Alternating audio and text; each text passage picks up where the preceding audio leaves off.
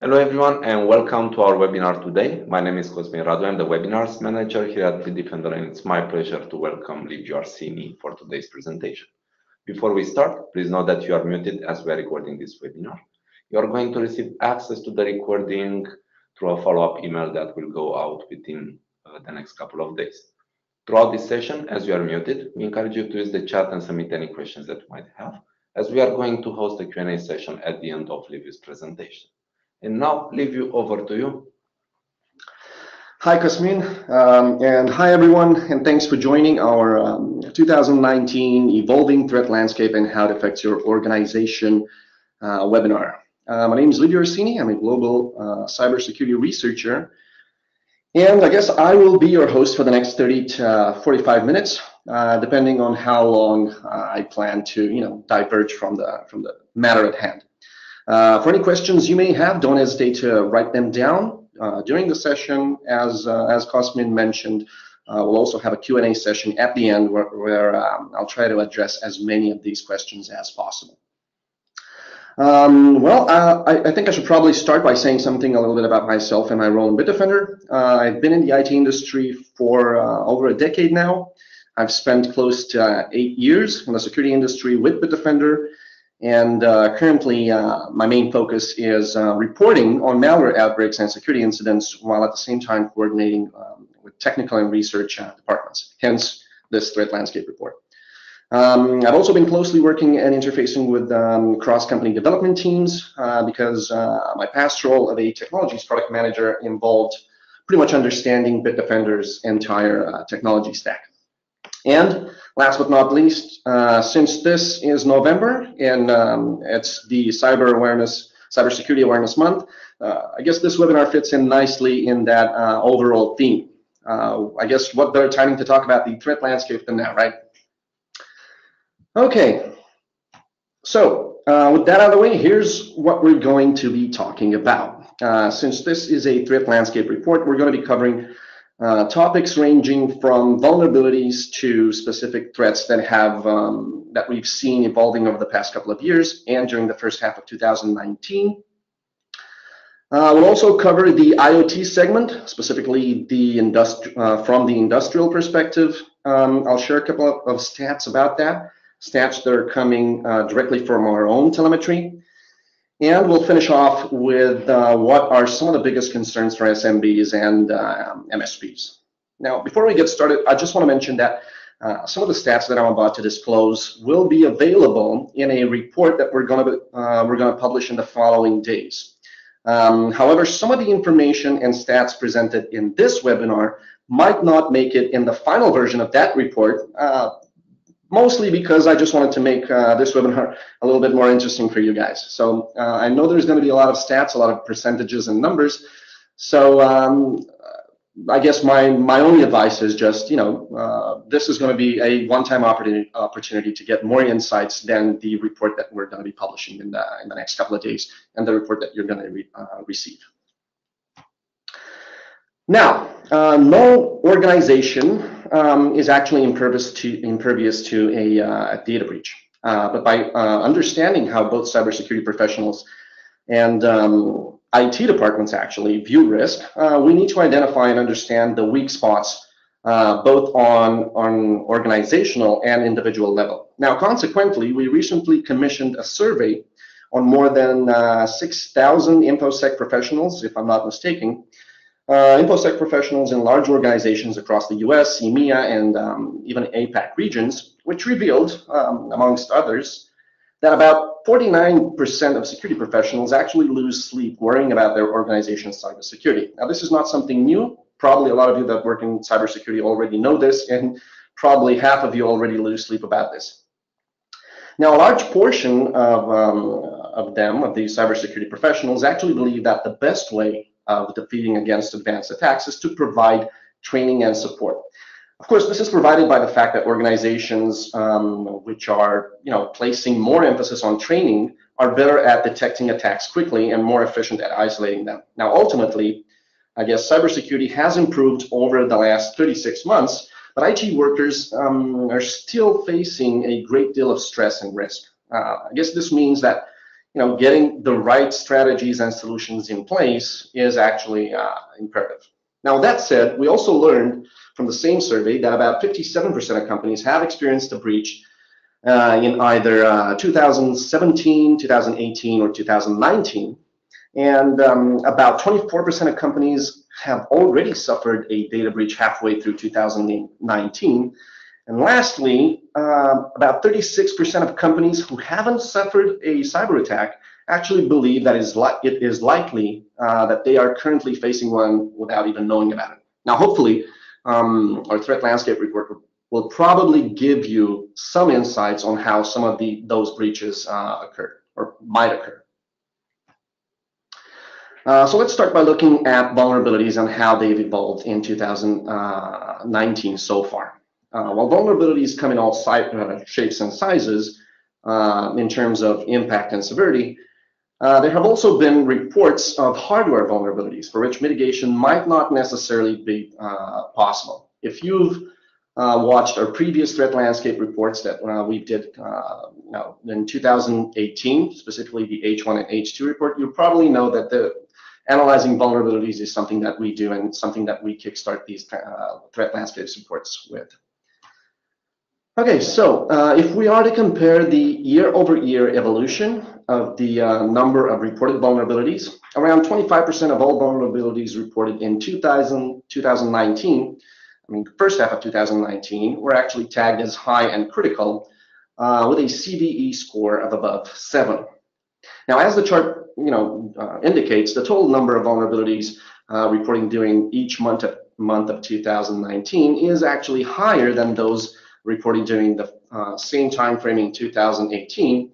Of course, the only exception being February and March 2019, where it seems that security researchers either took a break or the negotiated disclosure policy was potentially longer than usual. They found a vulnerability in December and January, and instead of publishing it in February or March, they decided to go after April. That's probably why there's an April spike in the number of reported vulnerabilities. On the same topic, I'm not sure if any of you have learned yet, but Bitdefender has been appointed as a CVE numbering authority in partnership with Mitri.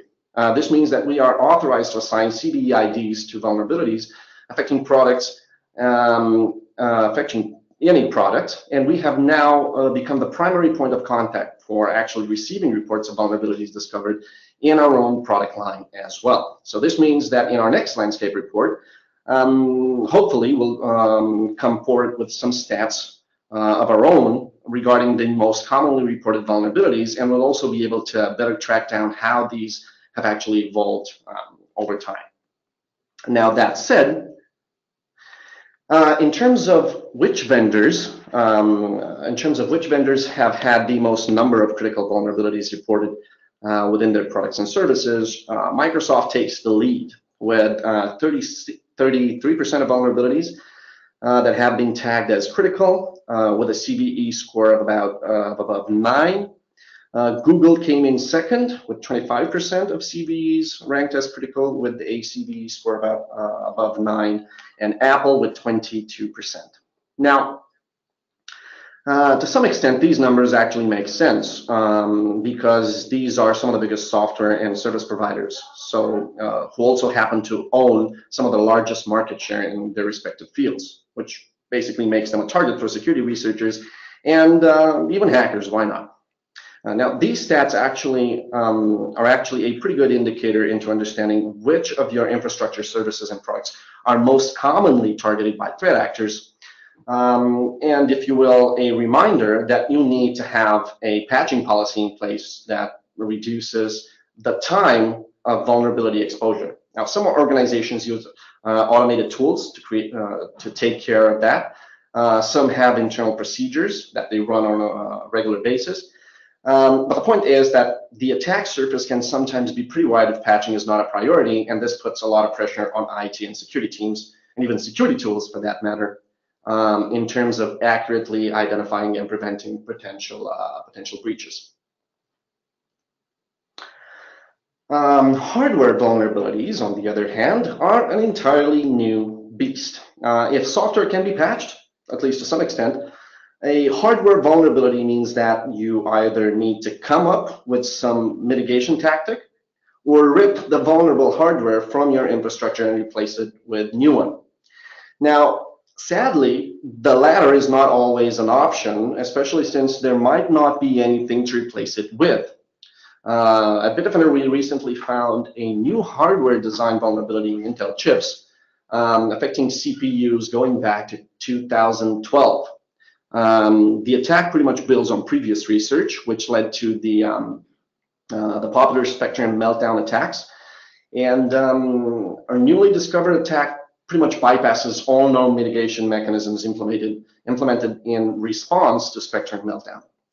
Now, what makes this research into these attacks cutting edge compared to cyber attacks against more traditional vulnerabilities is that it gets to the root of how modern CPUs basically operate. Now, addressing this vulnerability is extremely challenging, and creating mitigation mechanisms is highly complex and can hamper pretty much hamper performance achieved by speculative execution features. Now, for example, completely eliminating the possibility of side channel attacks against the speculative execution functionality of Intel CPUs would require a complete disabling of hyperthreading, which would seriously degrade performance. Let's face it, who is willing to disable hyperthreading, especially in a multi-cloud or highly virtualized infrastructure or data center?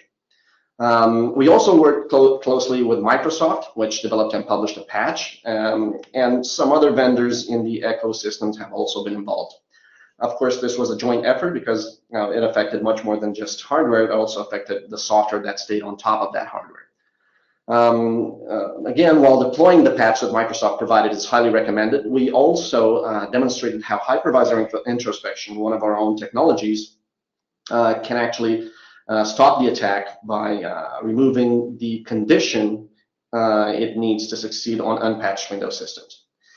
Since most cloud infrastructures and data centers run on Intel chips, the implication of these types of vulnerabilities involve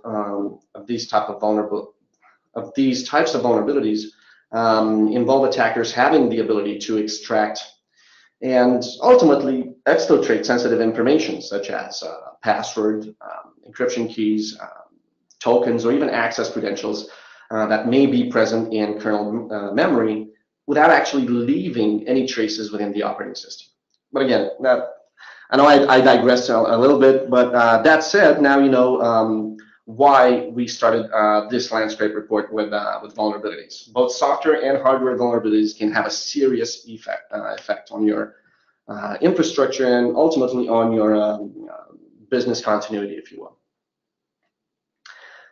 Moving on to threats, the global evolution of malware pretty much indicates that it has increased both in numbers and sophistication.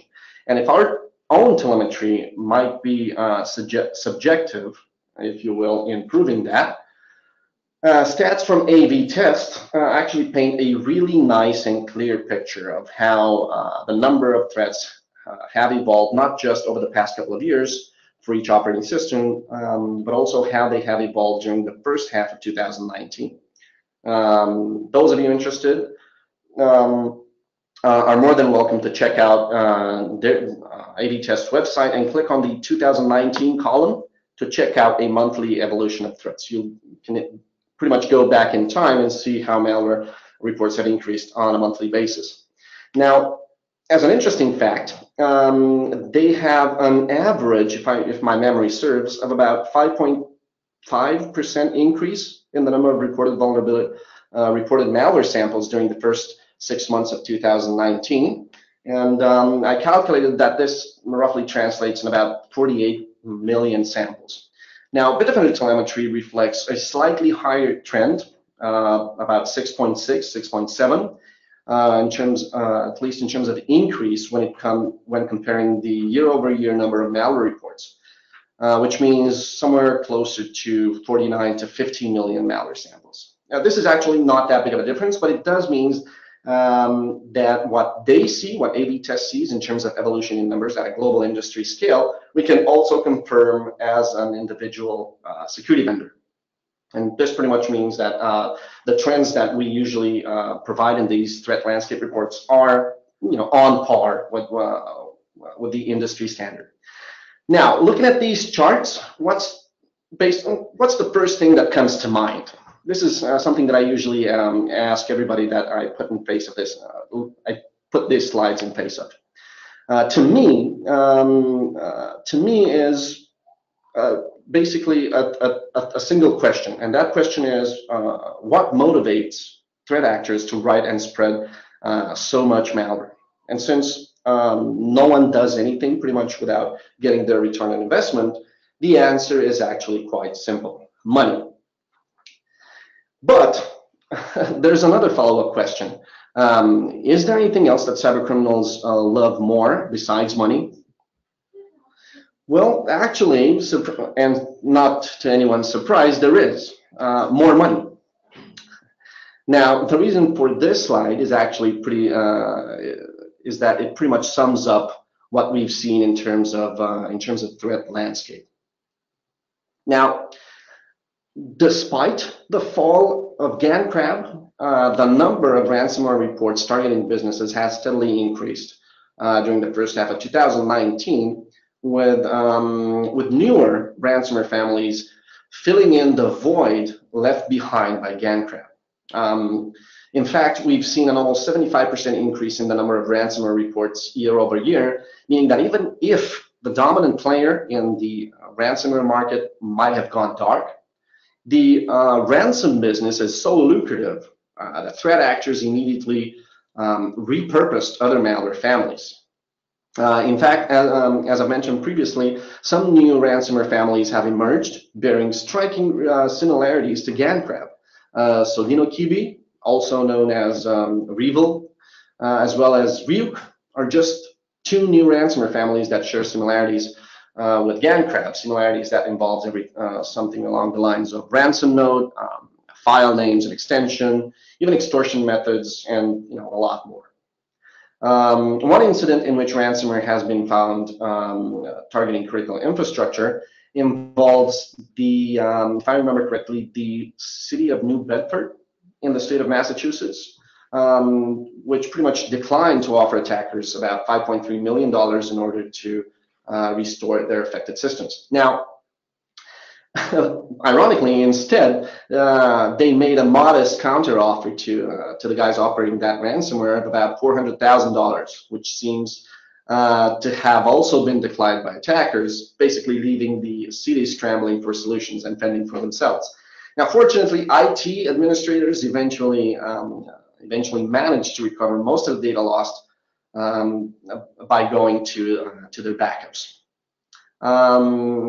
If I'm not mistaken, there's also another incident that involves an attack on Norsk Hydro, I believe, a Norwegian aluminum and renewable energy company, which occurred in March. It's believed operators used Locker Goga. So again, these are just a couple of examples in which, although the GandCrab ransomware family that accounted for over 50% of the ransomware market, although that GandCrab has retired, mostly claiming that they've made $2 billion in about 18 months of activity.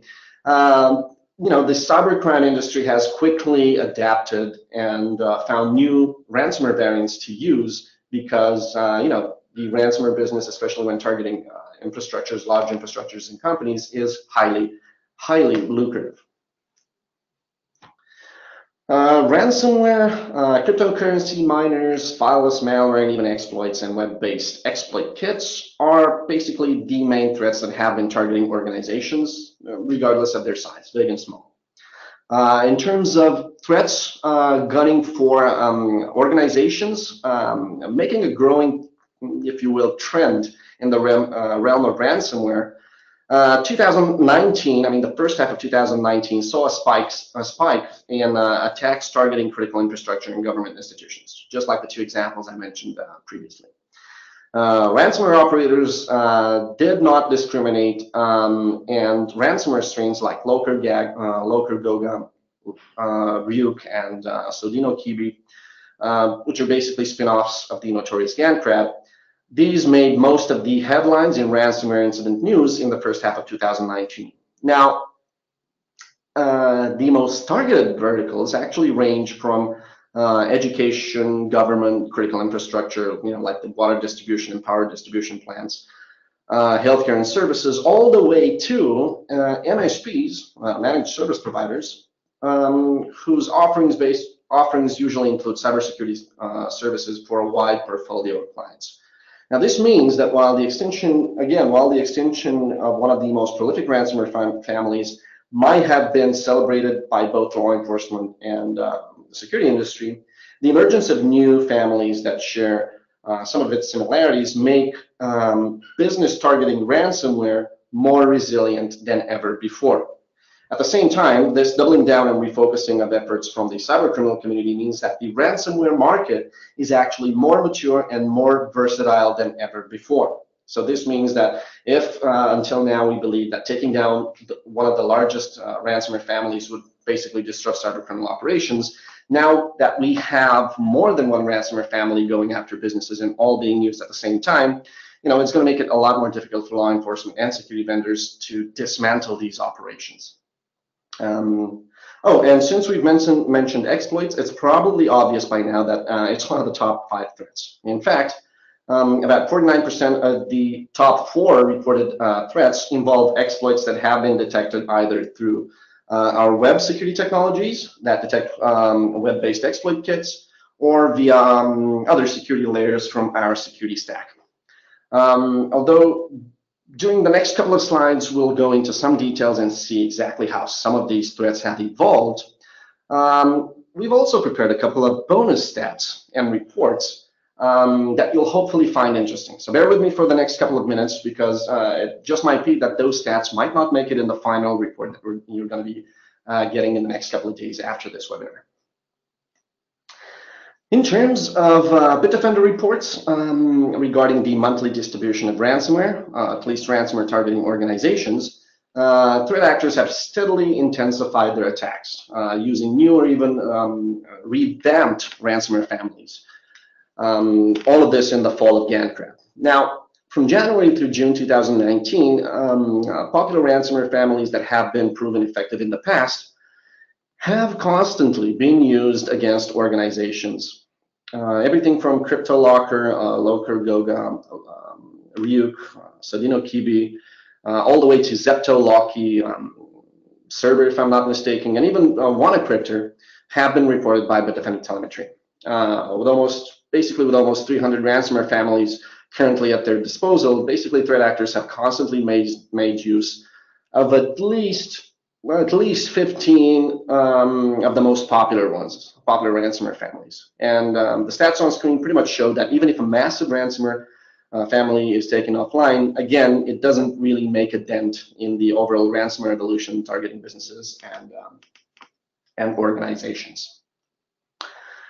As most fileless malware pretty much leverages PowerShell or Visual Basic scripts embedded in spear phishing emails, threat actors mostly use it as a first line of attack, if you will, whose purpose is to probe and assess the system for security solutions, and then either broadcast specific information to a CNC, command and control server, or even download additional malicious components. Now, because it's so effective and stealth, it's easy to understand why attackers are really not going to give it up anytime soon. This in turn actually causes security concern for security professionals that lead them, if you will, to sometimes disable PowerShell and Microsoft Office macros in an attempt to swat any potential threats. Fileless malware has become a constant nuisance for organizations, and it's usually the most common attack vectors, usually part of spam emails. A common attack vectors that yield successful results in terms of infiltrating and actually deploying malicious payloads, while at the same time dodging traditional security solutions.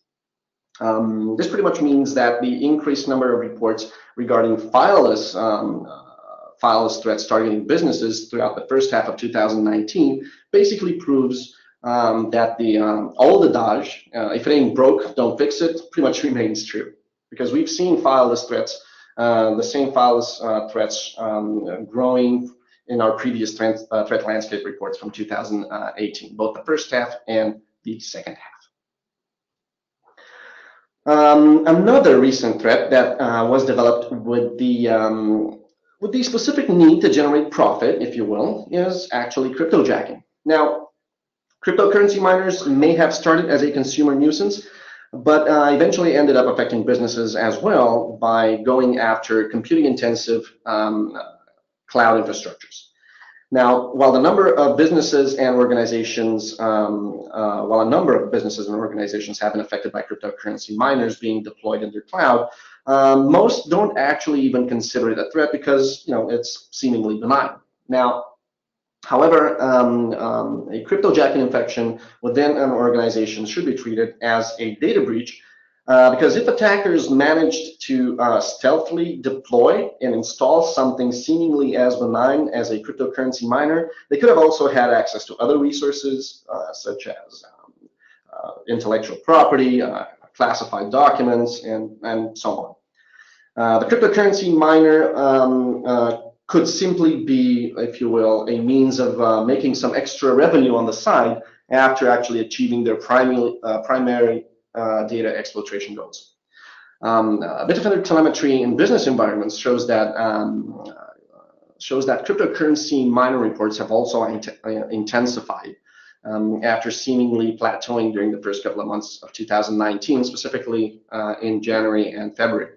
While most cryptojacking attempts involve a web-based component, such as a compromised website that an employee visits, some reports actually involve attempts at actual cryptocurrency mining clients being installed on endpoints, may they be physical or virtual.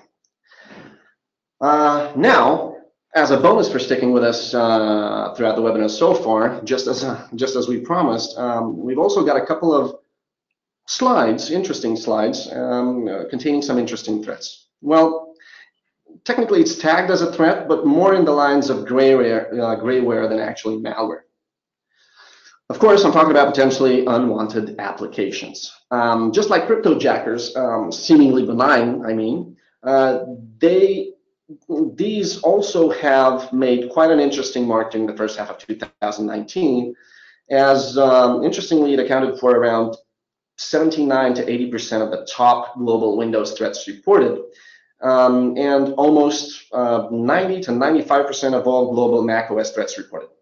Now, PUA, potentially unwanted applications, these are actually considered grayware because they walk a fine line between malware and legitimate adware services. Now, some recent Bitdefender investigations researching 3 advanced adware campaigns have actually put some spyware to shame. If memory serves, Zachinlo, Skranos, and IsErlk, I think, packed some unique features and capabilities that even enable rootkit capabilities, allowing attackers to basically fully manage infected systems. Now, for instance, some of these actually featured rootkit drivers that protected themselves, as well as some other components that they had, even giving the adware the ability to stop processes if they were deemed dangerous to the functionality of the adware. Another one extracted cookies, for example, and even stole login credentials from popular browsers, such as Google Chrome, Chromium, Firefox, Opera, Microsoft Edge, Internet Explorer, Baidu browser, Yandex browser, and pretty much every popular browser out there. Now, some even packed different types of code encryption surrounded by meaningless data in order to avoid static analysis and detection. Again, these are just some of the capabilities that we found in, again, adware, potentially unwanted applications. So that's why the grayware line, and that's why I mentioned that they walk a fine line between malware and adware. Anyway, it's probably clear by now that organizations need to also factor in adware in their security policy and perhaps even set up and deploy strict application whitelisting policies that prevent employees from downloading and installing potentially unwanted applications. Now, moving on to the second surprise stats. Although it might not be too obvious from the name of the chart, we're going to be talking about IoTs, specifically industrial IoTs. Now, in terms of industrial IoTs, and pretty much overall smart things that may be part of an organization's network, threat actors may abuse vulnerabilities in these devices to tamper with critical infrastructure equipment, or even use them as gateways within the organization. However, some attacks may even be more insidious and involve creating panic by turning down power grids or by destroying industrial equipment. If you guys remember Trisis, the Trisis malware discovered earlier this year, which has been tagged as the world's most dangerous malware, was actually intended to cause physical destruction by targeting industrial safety systems. Now, Triton served as something of a wake-up call, if you will, because its potential to cause massive destruction in the form of an emergency at an oil and gas plant was massive. By the way, the vast majority of vulnerabilities involving IoTs and even industrial IoTs revolve around the lack or even poor authentication when it comes to remotely dialing in and controlling these devices. Now industrial IoTs are even worse at this, as they were initially designed to accept parameters and instructions by having engineers directly connecting to them via serial ports, meaning authentication was not necessary if the person was already authorized to be in the proximity of such devices. Now, all that changed when serial to Ethernet adapters were introduced, pretty much enabling engineers to remotely configure these devices. Some of the most common services usually exposed to the internet by these devices pretty much involve Telnet, SSH, UPnP, and even UDP ports. These are actually ports common to both IoTs and sometimes even industrial IoTs. Now, Bitdefender has actually deployed a series of honeypots mimicking the behavior of such vulnerable ports and connected them to the internet to be probed by IoT malware and threat actors. Now the purpose of deploying honeypots is basically twofold. It both helps security researchers assess the size and scope of a potential botnet that attempts to amass IoT devices by leveraging a specific vulnerability, and at the same time gain access to potentially new malware samples that have not yet been reported in the wild. Now, these valuable pieces of intelligence can help security researchers both learn more about the tactics and why not even the tools used by cyber criminals when compromising devices, while at the same time understanding the motives of their operations. Now, Bitdefender honeypot telemetry from the first half of 2019 shows that attackers have successfully compromised the Telnet port more than 7.73 million times using a combination of username and password. While this process is usually pretty much automated and left to scripts that either brute force or try out commonly used username and passwords, it does show that the Telnet port is actively being scanned for by IoT malware and threat actors.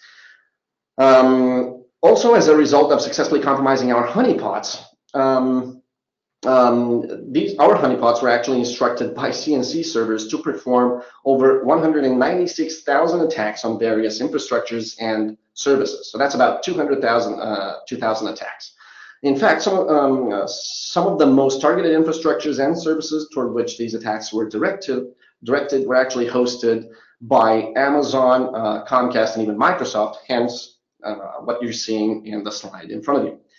While our honeypots, a small disclosure, while our honeypots actually never participated in any of these attacks on these infrastructures, they only received instructions to do so. But it was interesting to see who attackers were actually targeting. So it's likely these attacks were not intentionally directed at Amazon per se, but rather towards services hosted by the cloud service provider. After being successfully infiltrated, our Bitdefender honeypots were also instructed to download various files ranging from scripts, from malware, and even executable files, summing up over, if I'm not mistaken, 14.3 million artifacts. Now, this means that threat actors were not only trying to get into devices, but also ensure consistency by deploying tools or even malware or additional malware designed to ensure a foothold or even move laterally across the network to find and even compromise other potential devices. Now, with the help of these honeypots, we were also able to infiltrate hundreds of IoT botnets and see the types of instructions they would receive.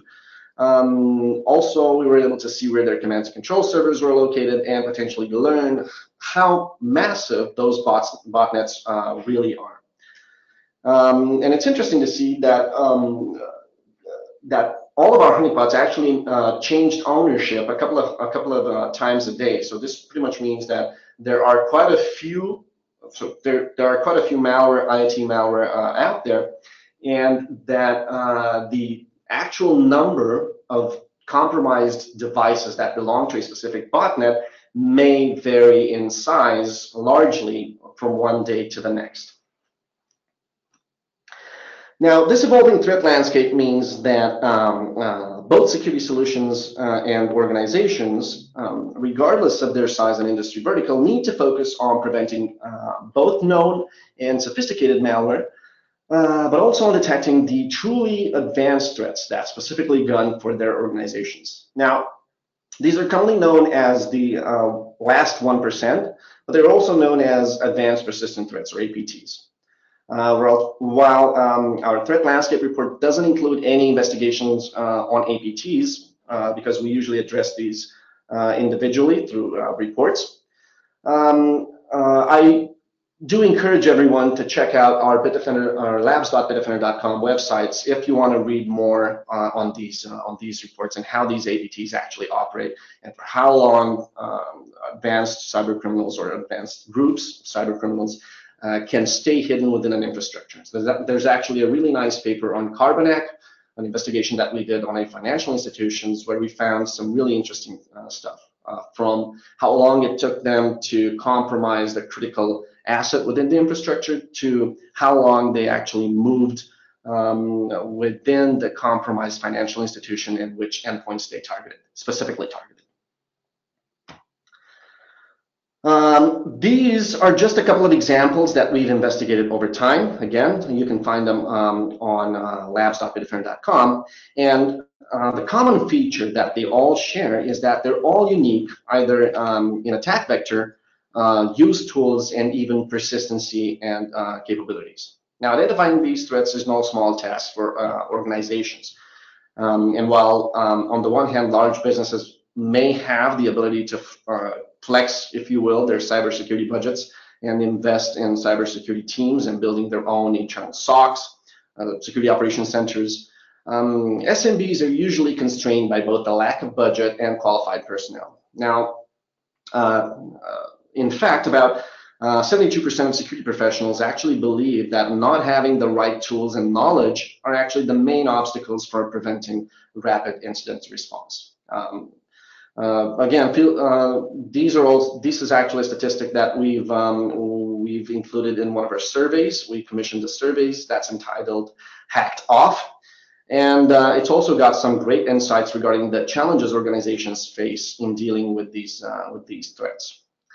Now, as a solution, if you will, to addressing these APTs, some organizations choose outsourcing some of their security challenges to MSPs, for instance, which is usually considered an appealing option, especially since it's been proven to keep operational costs low, while at the same time ensuring that incident response times are timely and breach detection is within, if you will, industry standards.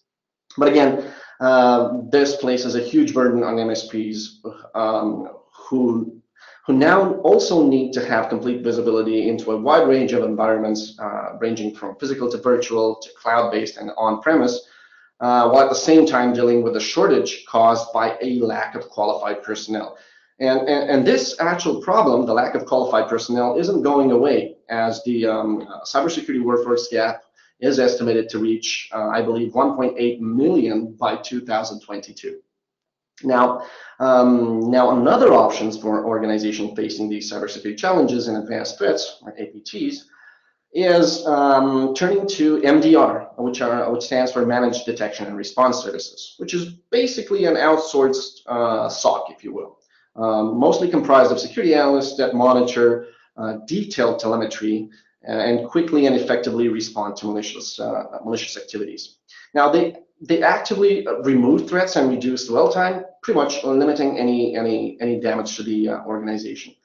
Now, these services would defend against much more than just garden variety threats that I previously mentioned, but also defend against modern threats and advanced attacks, the likes of which you have seen in this slide.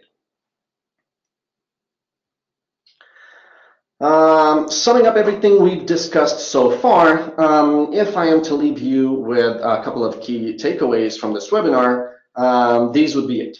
Vulnerabilities in your infrastructures may be unpatchable, either because of legacy software issues or because of hardware vulnerabilities that require a complete teardown and replacement with new hardware. Of course, the latter may not be the case either because of skyrocketing costs or even because there's simply no new hardware available that addresses those vulnerability concerns. Ransomware reports have increased by almost 75% year over year. And while one of the biggest players in the ransomware market, GandCrab, has retired, it left a power vacuum that was quickly filled by new ransomware families. Now, again, just as an emphasis, this new fragmentation means the ransomware industry is now more resilient to takedowns by law enforcement and cybersecurity vendors, pretty much raising new challenges for organizations in terms of protecting against them. As our honeypot telemetry shows, IoTs and industrial IoTs that expose vulnerable ports and even poor authentication methods, all of these to the internet, are actively being targeted. And finally, because of all these threats and security challenges, 49% of information security professionals lose sleep over their organization's cybersecurity readiness when dealing with attacks. Oh, I guess that's it on my side, at least for now. Again, as a reminder, the final report we're planning to release in the next couple of days includes far more telemetry and insights into both consumer and business threats, and we'll probably follow up with an email to all of you that attended this webinar, linking the final version of the threat landscape report. Some of that information in that report will include a split between consumer and business threats, so it probably will also be interesting for both the average user as well as to InfoSec professionals. With that said, thank you for listening, and let's see if we have any questions. Yasmin? Thank you, Liviu. Great insight so far. Just a quick reminder, everyone attending, don't forget to use the chat and submit any questions that you might have. Liviu, in the meantime, we got a question about the recording. The question is, will the recording be available later? So I guess you just mentioned that we're going to send out the report as well. In the follow-up email, we are going to include the link for you guys to directly access the recording. On top of that, all our webinars are published on demand on our webinars page on bitdefender.com, and this session will become available on demand starting next week. Liviu, we got a quick question about ransomware. The question is, does Bitdefender protect against ransomware? Actually, yeah, we do protect against ransomware. We have several layers, security layers in the security stack and the technology stack that we currently employ on both endpoints and cloud environments, physical and virtual environments. And again, protecting against ransomware is all about taking the proper measures to protect as you would against any other threat. You rely on the security solution to detect even new ransomware strands, but at the same time, since your valuable information is targeted, you might consider backup solutions and incremental backups, if you will, that in case the security solution misses the ransomware protection, you can also restore your data. But to answer specifically to your question, yes, Bitdefender does have one of the best detections against ransomware, and you can check out independent tests like A/B tests or A/B comparatives that will give you, a pretty accurate view of our track record, if you will, in terms of defending against threats. Thank you, Liviu. Questions are coming in. The next question is, are you aware of any good automatic patch management solution? Actually, yes, I am aware, and it's called, and it's actually included in Bitdefender. We have an automated patching solution. So as part of Bitdefender Gravity, we do have the Bitdefender Gravity Zone, if you will, umbrella that also includes a patch management module. So go ahead, test it out for yourself whenever it will detect that you have unpatched software, or that there is a patch available for a specific version of Java, Adobe, or any other application that you might be using within your infrastructure on your endpoints. It will let you know, and you can choose to deploy it or not. But again, as a small word of caution, whenever you deploy patches, please test it on a small number of environments to make sure that it doesn't break compatibility. Backwards compatibility with applications and software, legacy applications and software that you might have. Thank you, Liviu. The next question is, for small businesses, do I need to get a specific solution? It depends. We also have specific offerings for SMBs. You can actually contact one of our representatives if you want more details on exactly what your organization might need. So feel free to email us, and we'll put you in contact with somebody from our teams that will, give you something specifically tailored for your organization and, if not, infrastructure. Thank you, Liviu. The next question is, will there ever be future webinars about your console admin? This is not something that's within my area of expertise. I mostly deal with threats, malware, research, and investigations. But I think it's something that we can bring up to Cosmin and see if we can plan something ahead. Yeah, certainly, Liviu. Michael, to add to that, we send out invites on a regular basis for our webinars. So keep an eye open in your inbox for future webinar invites. Also, we publish all our webinars on the webinars page on bitdefender.com. And furthermore, we're going to add that on the wish list for future sessions. Liviu, these were all the questions for today. We're on top of the session. Thank you very much for presenting today. Thank you, everyone, for attending, and don't forget to stay tuned for more webinars. Thank you, Cosmin, for having us, and everyone, have a lovely day. Cheers.